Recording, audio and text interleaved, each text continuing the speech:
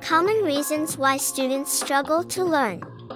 Learning is a complex process that requires effort, focus, and motivation. There are a lot of reasons why students might struggle to learn. Sometimes it's because they have difficulty with the subject matter, but other times it's because of external factors that affect their ability to focus. Here are some common reasons why students might have trouble learning. Lack of interest in the subject matter.